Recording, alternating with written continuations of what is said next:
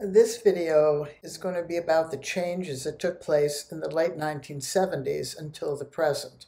Just remember, we are where we are because we've done what we've done. And when we know better, we do better. And this course is about giving us a pathway to do better by understanding what we've been doing. Keep in mind the 3 global childbirth goals: live mother, live baby, dealing with suffering, and the recovery of the mother and the baby in the short, medium, and long term. And always interface those 3 goals with the 3 global health systems: traditional health and the massive diversity of that, modern healthcare, which is global, and natural health, which is that global, or is that country specific? And also how these 3 childbirth goals and these 3 global health systems are impacted by the concepts, beliefs, the trends, or the viewpoints around childbirth. If you haven't yet watched the 3 videos on goals, on health systems and concepts, please do now.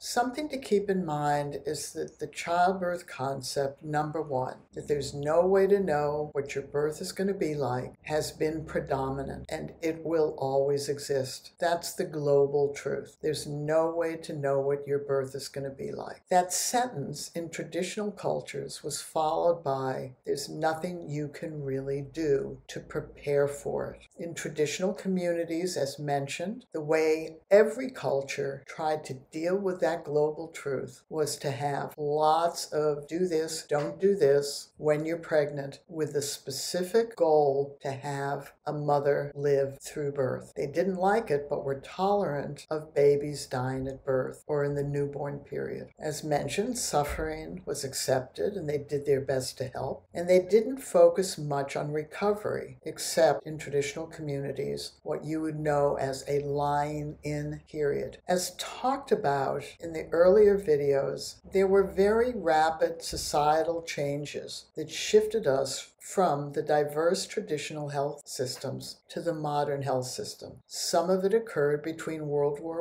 I and World War II in developed countries, as mentioned, and others occurred between the 50s and the 70s. More births were now done in hospitals, where the assessments, monitoring procedures were done to prevent the death of birthing women. There was only a 5% cesarean rate because cesareans were major abdominal surgery done only to save the life of a mother. It was still accepted up to the late 1970s that babies might die in birth or afterwards. The way modern medicine dealt with suffering was through medical pain relief. No, they didn't focus much on the recovery. At the same time birth was becoming more medicalized, we also had the second childbirth concept, which was the skills-based approach to childbirth. And it was in response to the medicalization of birth. In other words, there was an effort made to separate low-risk women from high-risk women,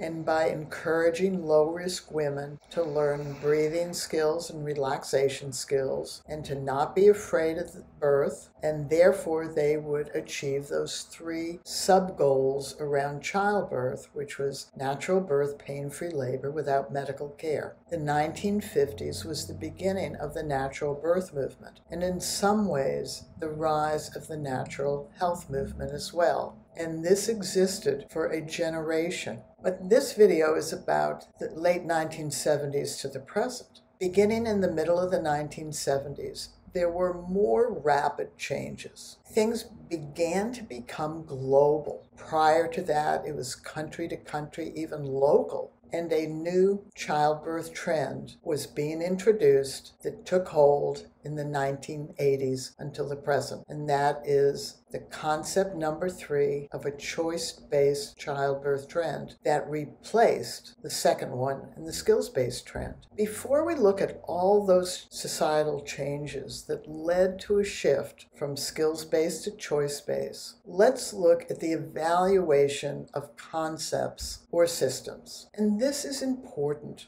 It's called GIGO, that the quality of output is determined by the quality of input. Now, this is a mathematical, technological term, but we're going to overlay it with social and societal ways of thinking and responses. If you've watched the video on concepts, then you understand that a concept or a trend or a belief system or a viewpoint is based on a bright idea, and then words are created to pass on those ideas. The words have to be simple and clear for that idea to achieve a tipping point. The ideas and the words generate actions. The actions have to be taken up by many. Some actions become systems. Rarely, but sometimes, ideas, words, actions, systems lead to policies. And this is how they become integrated into our social and societal thinking and how we do things. Every idea is based on a desired goal or result. And so they get to be evaluated. When the results and goals are achieved, then we know the initial idea and actions are accurate. You can get here from there. However, within GIGO, when the results and goals aren't quite reached, then you have to go back and tweak something. But when the results and goals are not met, then you are full on into GIGO. And it means really that the ideas aren't accurate. And this is what has occurred in childbirth and why our nonprofit is creating this course for you. The primary goal is to have a live mother. In modern society, it's to have a live mother and a live baby.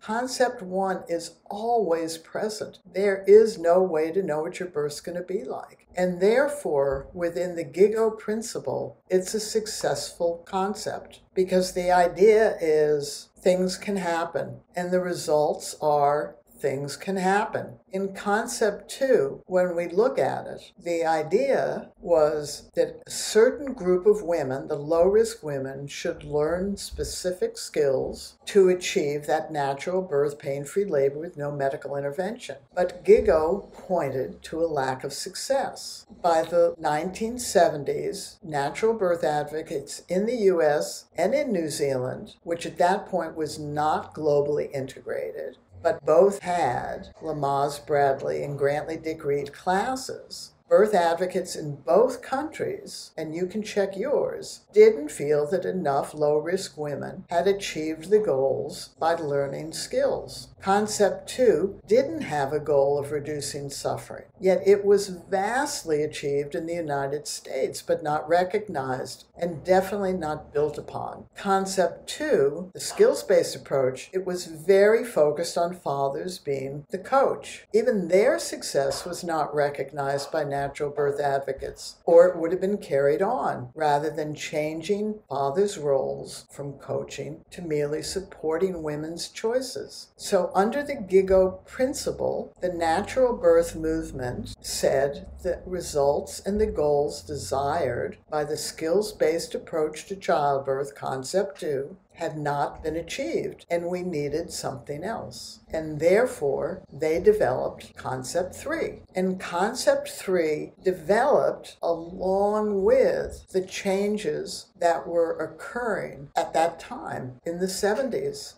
globally. Before I talk about the impact of Concept 3 from the 80s to the present, I want to talk about those changes that impacted society. I lived with them. As I mentioned, I gave birth in 1970 in Concept 2, and 12 years later, a mere 12 years later, I gave birth in Concept 3. So what were the changes in society in the 70s? A massive change was effective birth control and safe and legal terminations. This meant people had smaller families. It was coupled with the feminist movement. Women wanted to be able to work, and they wanted reproductive and sexual equality. Also, because families became smaller, families became more risk-averse. It was a period of time, whether you like it or not, of the rise of antibiotics and immunizations.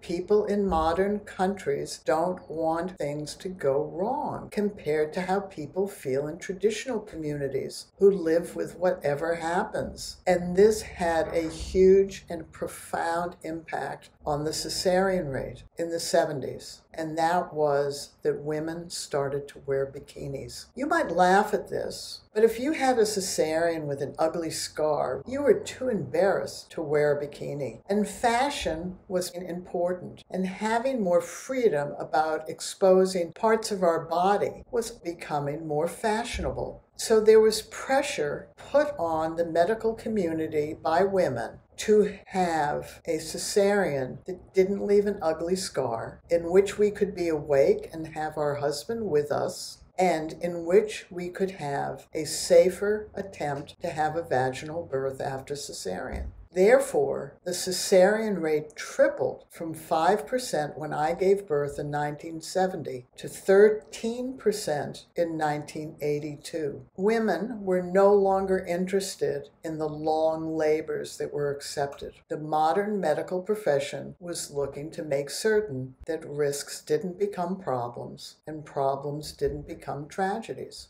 At that time, also in the late 70s, was the beginning of the internet, global communication, and by the 80s, it was the great global restructuring of the free market and things like airplanes. Also, you need to remember that medical advances we talked about between the First and Second World War continued. In the 1980s, epidurals became available because women wanted to be awake but not feel pain. The childbirth goal too. RhoGAM became available. Babies died because of blood incompatibility. The death of the baby was no longer accepted. And that's why constant fetal monitoring occurred, and ultrasounds, vacuum, and different forms of inductions. And what was happening at this time in the late 70s was a displeasure by natural birth advocates about the skills, that they were not achieving the demedicalization of birth. And so they threw out Concept 2, and it was actively thrown out. Read famous authors. Skills aren't necessary. Cows and cats aren't taught skills to birth. Birth is instinctive.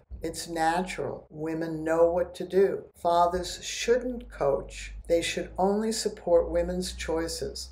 Every benefit that my generation experienced in Concept 2, a skills-based approach, disappeared by the time I gave birth 12 years later. That during this time, the concept that we want you to spread developed in the skills-based Concept 2 and doubled down in the Concept 3 of the choice-based. Because birthing better families really understood the importance of being skilled. They just wanted broader skills, more in-depth skills, and skills that could be used in all births, and they understood the importance of working together as a family. How do you express the ideas of Concept 3? You know it. It's around today. Women know what they want. They know the kind of birth they want. And what are the words and messages that are given to explain that idea? Do research and make a birth plan. And what are the actions? Make a birth plan and make choices. And are there systems around Concept 3? There were Lamaze and Bradley instructors. Not so much about Concept 3, except in New Zealand, where the New Zealand midwifery model of care was put in place in 1990. Are policies put in place around a choice-based system? Not really. Except in New Zealand, this became a major issue because choices were ingrained in policy. And that meant that women were going to New Zealand obstetricians and saying, I want a cesarean without a medical reason. And doctors found themselves in a quandary. But because choices had been embedded in policy, they couldn't refuse choices. You can't have choices that say no to medical care, but not permit people to say yes to more medical care. In this Concept 3 that we live in today, you know what the goal goals of Concept 2 were natural birth, pain-free labor, no interventions. Now, there were sub-goals. In the choice-based trend, birth was now a highlight experience that should occur without medical intervention. It should occur at home, in water, with a midwife, with women trusting birth and left alone to discover labor by themselves. I'm asking you to evaluate from a GIGO principle, have enough women since the 1980s achieved these goals of Concept 3? If they have, then the ideas, the words, and the actions are right.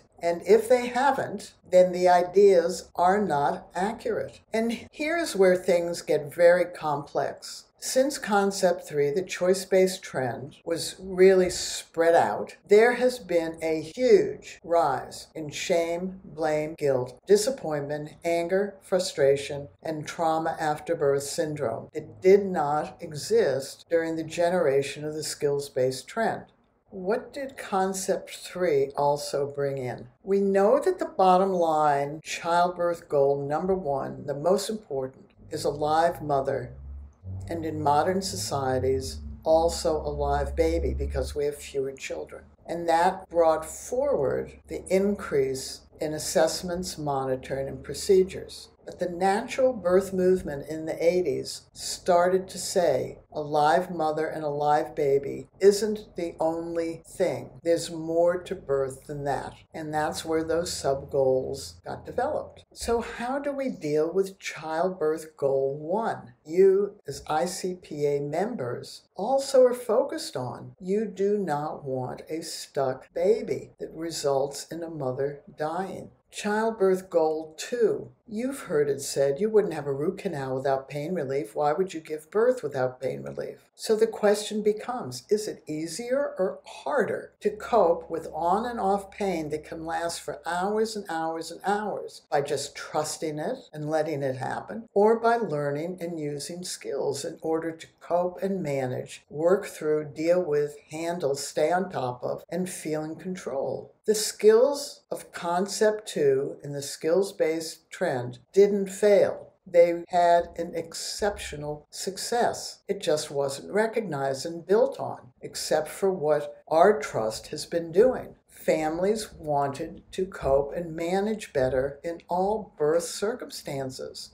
And fathers wanted the skills to help their birthing partners do that. The third childbirth goal of recovery, both common knowledge, trust, and ICPA, is very focused on that. We don't want women's bodies damaged from giving birth to a baby. And we don't want babies damaged by struggling to get out of a tight body. In reality, choices are great when you have them, or they don't change, or you like them in the long run, but they don't help you do the activity. Skills are what you need to do the activity of birthing your baby. And as we said in the 70s and the 80s and up to today, skills and choices should go together, with the emphasis on the doing part, not the wanting part. And now we have a choice. We are here because of everything that's gone before. And in the 50 years I've been involved in this conversation, there is no place to go except the concept that everyone should become skilled when pregnant and use skills to birth their baby. The time's right. It's a generational shift. It incorporates Concept 1, there's no way to know what your birth's going to be like, the skills-based trend, and the choice-based trend. And it supports strongly the childbirth goals of dealing with suffering and recovery to the mother and baby. Our trust believes ICPA organization members can bring forth this amazing and exciting new idea. And what's the idea? Everyone should become skilled, and fathers should be the coaches. And what are the words of this new concept? When pregnant, take action. Self-learn birth and birth coaching skills and use them. What's the system that's put in place? It's word of mouth and consistency. And what are the policies? That could have happened only in New Zealand, where there is a midwifery-led maternity system. But it didn't, and I'll explain that in the New Zealand video. All you have to do is to learn to say this easily and to do it in different ways. For example, you're pregnant. Here's a handout of various skills-based methods. Pick what suits. Use your skills when giving birth. Or you might say, I'd like to give you a handout of various skills-based methods. I'd recommend that you choose one or more. Learn the skills, then use them during your birth. Or you say your husband's keen to get involved. Here's a handout of skills-based methods. Learn some skills together and then work together during the birth of your baby. And from your side, keep simple notes. What method did each client use? What skills did they learn over time? And what were the successes and gaps?